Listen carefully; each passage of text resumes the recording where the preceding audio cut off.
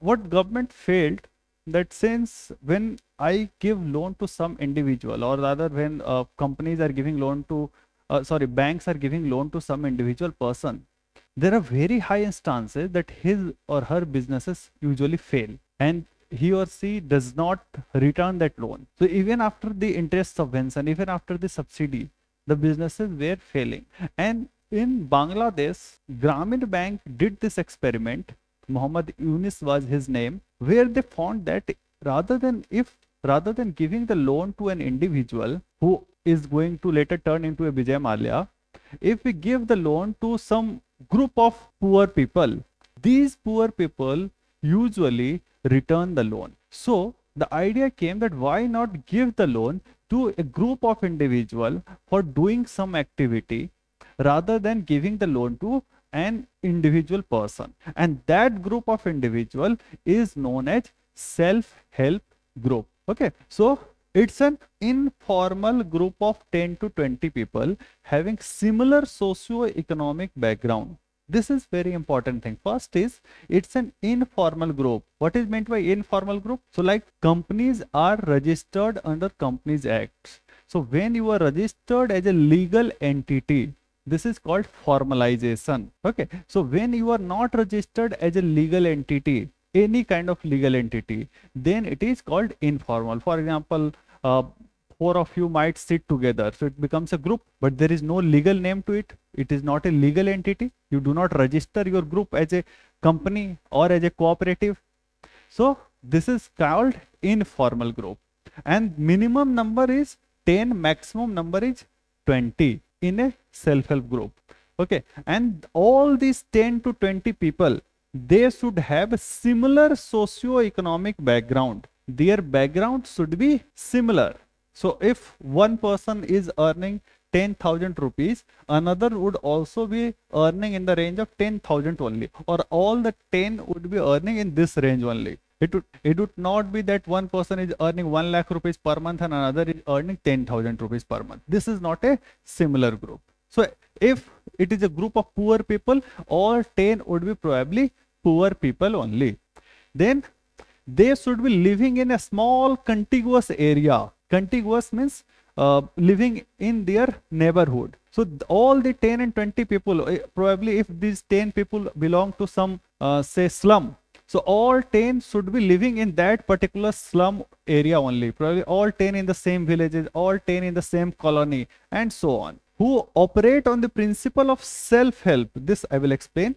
Solidarity and mutual interest. So this is why the name is self-help group, because they work on the principle of self-help and solidarity. What is this principle of self-help? Self-help means how it happens. Like you might also have seen in your neighborhood, often it is named as Jivika Didi. Anyone have you come across this name, Jivika Didi? No. So what happens that these 10 people will form a group. What will they do? So see, these are the usually this is the concept which is for the poor people. So what these 10 people, probably everyone lacks capital to start any of this business. Maybe that they are the poor artisan, they know the act, they know this skill of making the various kind of clothes or making various kind of woolen wear, but probably they do not have the capital individually to start a entrepreneurship or any enterprise of their own. But if all the 10 people come together, probably they can collectively generate enough capital, or if not in one day, they can generate enough capital in if they do this saving on a daily basis. So if all these 10 people decide that every day we will make a saving kitty, on every day everyone is going to deposit say 20 rupees. Okay, so 20 into 10 is daily contribution in that kitty, 200 rupees. In 30 days this is going to be 6,000 rupees. So every month the kitty of 6,000 is going to be generated. This is not something which is illusionary या बहुत ही imaginary idea तो नहीं है. Every day these poor people can come up with 20 rupees saving. Now in 6 months time they will have 36,000 rupees in this kitty. Now what they can do, out of these 36,000 rupees, they can start one enterprise. They can start a small shop. they can at least buy a thela, they can at least buy the raw material that they are supposed to use in the making of their whatever thing, whatever idea they have. Okay, so this is how they are doing the self help of their group. Individually they could have never saved 36,000 rupees, but the group can collectively do this much of saving, and they can help each other. And also we have seen that one of the biggest cause of poverty was like health. Whenever there is a health emergency, or there is some kind of emergency, catastrophic situation, some death in the family, usually they go to the poverty. In that scenario also, they can immediately take help from the group. The group has a saving of say 36,000, they can take a loan from there. And we have seen that when they take loan from money lender in their villages, the usual interest rate is very high, 36% to 50%. But when they are taking loan from their own group, from their own saving, probably they will take loan at the very low interest rate of say 4%, 6%, 10%, in this range only. So they can access easy credit whenever in need because of this collectivization. So this is how they are doing self-help. This is how they are engaged in solidarity and mutual interest. So they are doing two things. First, they are doing the saving, then they are doing the lending among themselves. Whenever any member of that group is in need, the group lends to that member, and then that member repays it in equal installment like EMI. He repays it in 10 or 20 months or so on, as the group decides. So this way they are saved from the money lenders as well, and this way they are saved from going into poverty, and then they can collectively start their own enterprise as well. Okay, so three way they are helping. First they are doing saving, then they are doing lending, and then they can also start their own business. So this idea was very successful in Bangladesh. Then in India also there was this NGO named Mirada. This NGO for the first time did the experiment with self-help group. You will study in more detail about self-help group in your governance, but we are touching few aspects of self-help group here.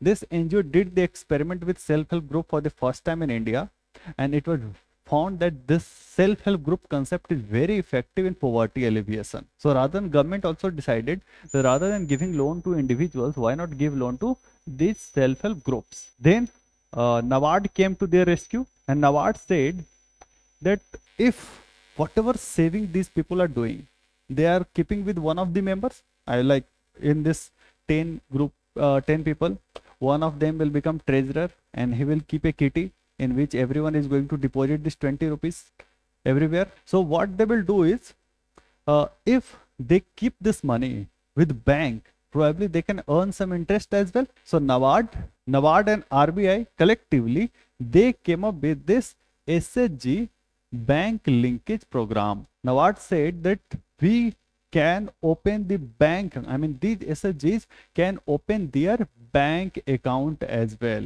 and they can keep their saving in bank account. So NABARD came up with this scheme, SHG bank linkage program, where SHG can open their bank account and they can get interest. So it will also provide some element of safety to their fund, and they will also get interest payment.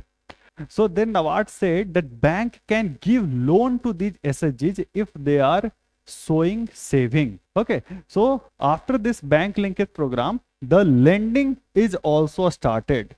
So lending to SHGs by bank started. So now banks can give loan to these SHGs. In case of SHGs, their saving acts as the credibility that these are the people who can be trusted and they are going to return the loan.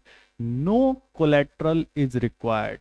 So these loan, the lending to SHGs, these are collateral free loan. Banks do not ask for any security if a SHG is satisfactorily doing the saving in this bank account. The only criteria is whether they are regularly saving this much amount, whatever amount they have agreed, and the amount of loan that they will get from bank is linked to the amount of saving they are doing.